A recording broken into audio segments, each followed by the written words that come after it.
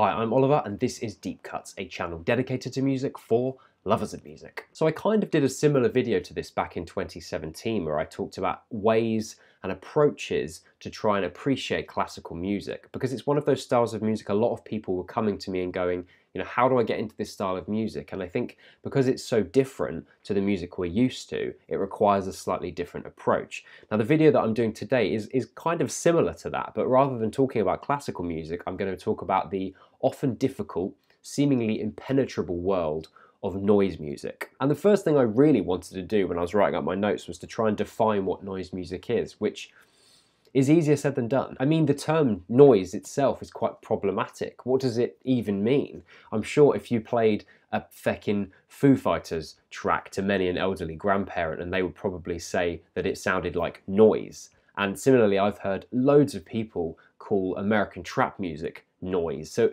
the word noise itself becomes this disparaging term for any kind of music that a specific person deems not musical enough. And in many ways, these examples unlock a definition of noise music. Noise music is an eschewal of traditional convention and form. Arrhythmic, dissonant, unstructured perhaps, though that's a contentious point, lack of harmony, often elongated pieces, sounds such as white noise and feedback building harsh soundscapes, manipulating samples and field recordings. And as such, noise music can take on many different forms. You have the industrial sounds of Einstürzen Neubauten, you have the power electronics of Ramler and Whitehouse, you have the Japanese noise artists like Hideo Kaiden and Merzbow, Prurient, Incapacitants, Kevin Drum. The world of noise is a big one. If you've never listened to noise music before, you need to keep in mind that your perceptions of music will be challenged. These often glitching, brutal, difficult landscapes of sound and tones are so unlike traditional forms of music.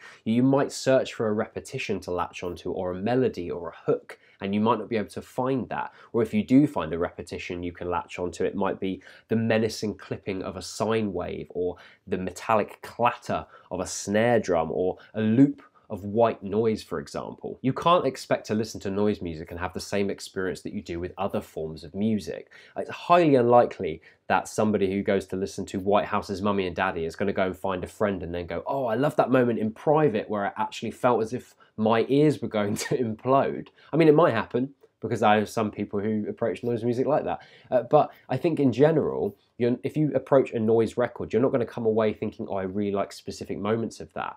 Rather, it's going to feel much more like a singular experience. If you go into noise music with an open mind and know that it's not going to be like a conventional form of music, and you're not going to get the same experience as you would with a conventional form of music, I think that's a great way to start. I would argue that the experience of noise music is very similar to that of ambient music, because ambient music creates these worlds and soundscapes that will you to get lost inside them. It wants you to disconnect from your current surroundings and escape inside these different soundscapes. And although in a much more often brutal and difficult way, noise music offers that escape too. It offers a escape away from meaning. So some of these tracks have that free associative feeling because the music isn't tethered to a specific theme or a specific idea. We're all going to have completely different experiences with a piece of noise music, just the same way that many people will have different experiences with the same piece of ambient music. Take a noise record like Prurient's Black Vase, shut yourself in a dark room, put some headphones on, and just let the music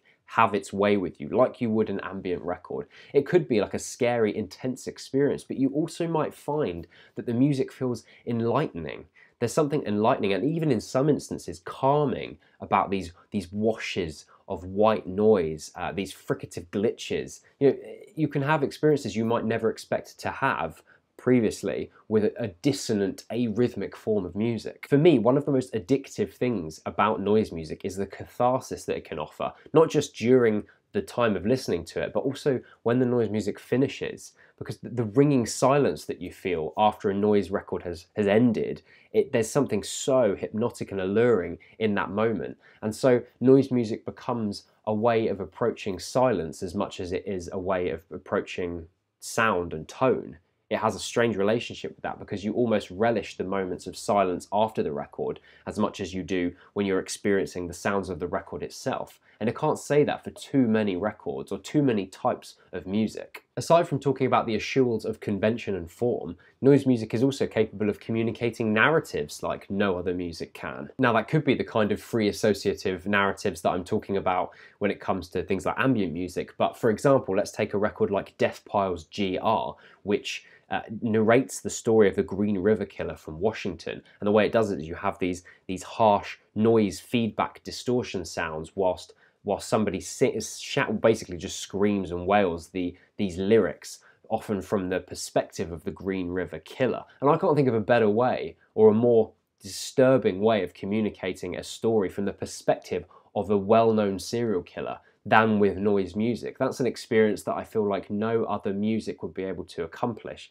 because it just wouldn't feel right. It would feel as if you're almost capitalizing on the horror of the real life experience. But by using noise music, it feels as if it just perfectly fits with that theme. Finally, as somebody who talks in front of a camera about music every single week, the act of analysing and describing noise music is particularly difficult. Now, how am I supposed to effectively describe a passage of ear-splitting distortion in the same way that I would with a conventional instrumental passage? I think that, in fact, the difficulty of me being able to put my finger on certain aspects of noise music, that enigmatic quality that it has, is what makes it so alluring to me. I can't approach it like I normally would a traditional record. I just have to let myself experience it.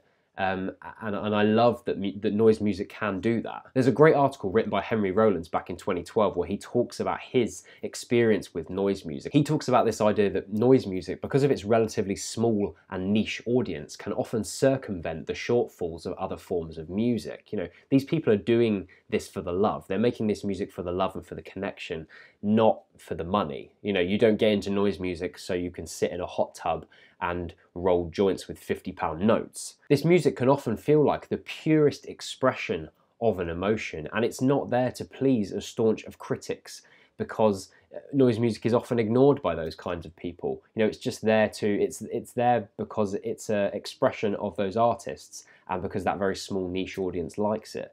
So in some ways, it refuses to become a product, and it doesn't allow itself to become a product because it's so niche and it's so unlike any other form of music. Rollins talks about how unfixed noise music can be. It can feel like this breathing, alive piece of work rather than a product for consumption. He actually uses the phrase, he imagines that it can make other forms of music seem like preserves in a jar, which is a really interesting take on a tough and often seemingly impenetrable form of music. Above all, just give it a go. Pick out a noise record, go to a quiet place or wherever, and just see how you feel. Because you might find that this very different form of music opens you up to new expressions you've never even considered checking out before. I realise that was a little bit rambly, that video, but I just really wanted to talk about noise music, and I want to introduce a new style of music to people and kind of start a conversation. Like, what do you think about noise music? How does it make you feel? Do you think it is just a load of rambling mess? Do you think there's an artistic credibility to it? I want to have these discussions, so let me know in the comments section and we'll get to it. I'll probably do a 5 albums to get you into power electronics video at some point in the near future, so look out for that one, and that will be discussing one aspect of noise music. And we will be doing a listening party for a noise record. I'm not sure which one yet, but come to the Discord on Tuesday at 10 o'clock BST, and me and a few other people will be listening to some harsh noise. So come and have your ears blown off. It should be fun. Thanks for watching. I'll see you next week.